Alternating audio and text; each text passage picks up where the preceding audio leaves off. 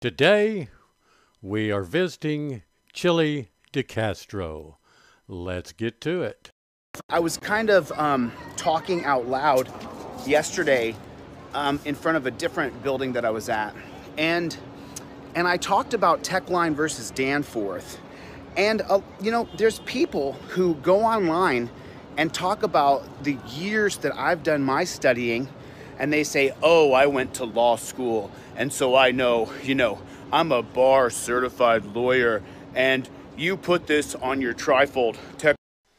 Well, now, there is something to going to law school, Chille.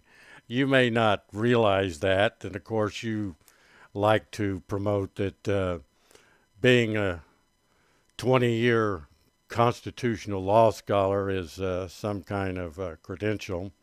But let me just say, finding and reading a case is useless and worthless if you can't properly brief it by identifying the law at issue, the fact circumstances involved, the rationale upon which the court made its decision, what that decision means, and how it is applied.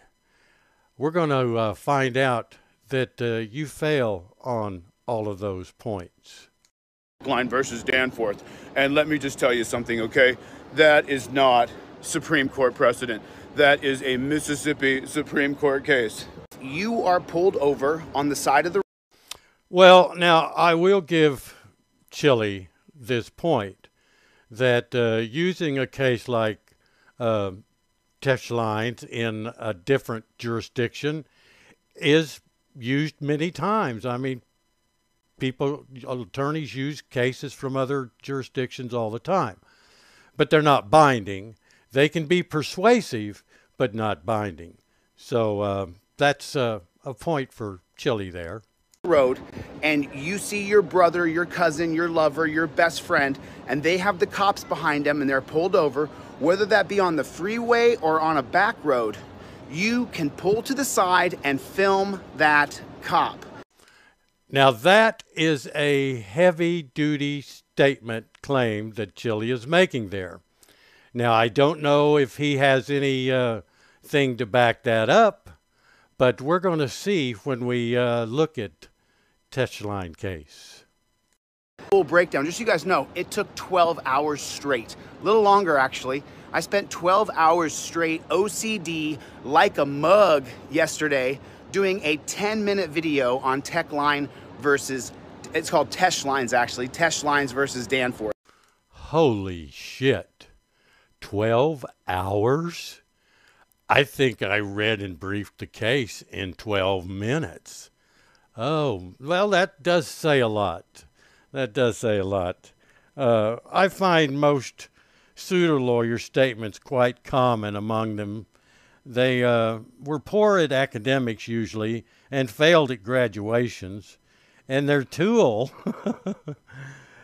to their victims is to denigrate attorneys in a feeble attempt to appear smarter and more virtuous, if you will.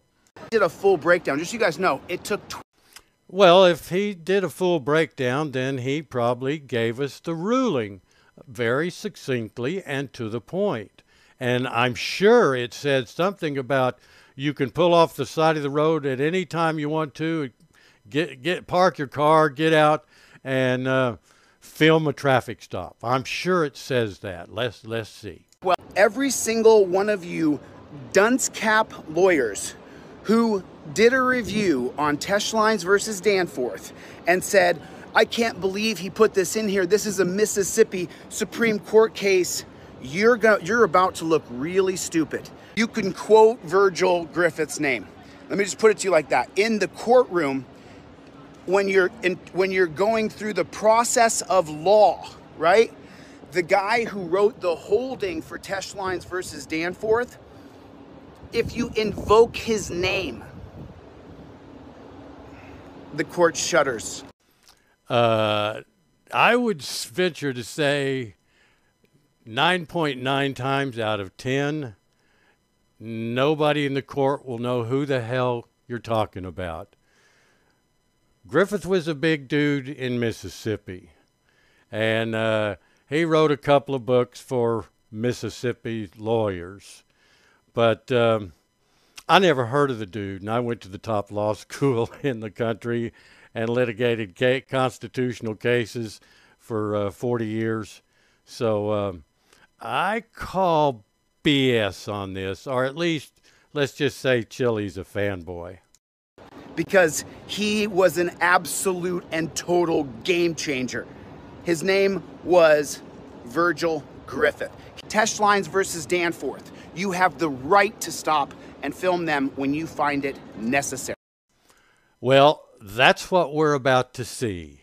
So sit back, relax, and enjoy. Okay, let's take our look at the Tesh Lines case. First of all, what was it about? What was the laws at issue? What were the fact circumstances at issue? And it says it right at the beginning that this was a case about the constitutionality of a certain statute in Mississippi regarding a 20-foot requirement provision. And Danforth took judicial notice that at least 85% of Mississippi's highways at the time were of such a width that a motorist could stop only occasionally without violating the law. Now, that's very important to understand, is the 85% of the highways were very narrow. So let's go through here. We've got, the briefs first that we really don't have to get all that involved with. And there were a bunch of them. This must have been a very important case.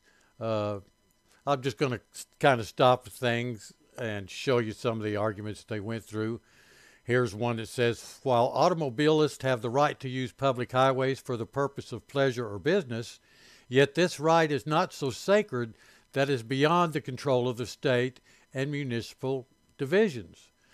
On the contrary, there is no dissent from the general rule that the legislature, by virtue of its police power, can make regulations governing the conduct of the owners and drivers of motor vehicles. And of course that makes sense, and that was one of the arguments that this law is okay because the state has the power to do it. But that was the real argument here, was the fact that, well, this law is not really fair, if you will, given the fact circumstances of the size of the roads and the having to stop on the side of the road for any particular reason. So we'll go through and we'll get down to where some more. Like I said, there was a lot of amicus briefs filed in this. I find that very interesting. And this is really what the issue of Tesh is known for, and that's establishing what statute should be looked at as far as constitutionality and how it's actually executed in the real life of being on the roads. I'm going slow enough so you can always stop it and read what you want to read. It's, there's the two sides and they're arguing, of course. But J. Griffith delivered the opinion of the court. And here it is. This case involves the proper and permissible interpretation of the statute known as the Uniform Highway Traffic Regulation Act. And the section reads as follows. And I'm not going to read it. You can read it and see what it was. And here's in section B is the exception to the rule, if you will. So the judge says the facts, so far as material to the point to which we shall confine this opinion and decision. So you can see right there, it's going to be a very limited opinion and decision. And some of the facts are is the appellant is an authorized carrier of passengers by motor bus. and on the occasion in question, specific to this case, stopped its bus to let off a passenger in pursuance of its established custom and duty in such cases. Well, that sounds kind of normal, that a guy's traveling on the bus, pulls the cord and says, okay, here's where I want to get off. And naturally, the bus has to pull over to the side. The thing about it was, in this case, is the buses were too big to meet the requirements of a 20-foot clearance of the center of the road. So he was fined, and a deathly accident occurred. So this was a civil case suing on negligence. It's not a criminal case fighting a traffic ticket. So I don't know how you could really use this trying to fight a traffic ticket, but that's what pseudo lawyers do.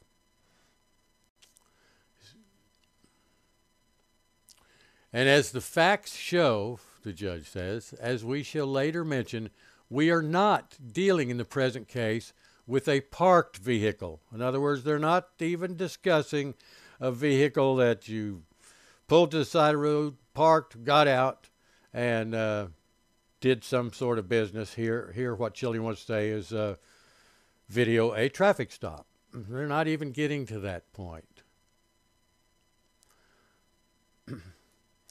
So this court may, the judge says, and it is its duty to take judicial notice of what everyone knows who has been beyond his own door sill.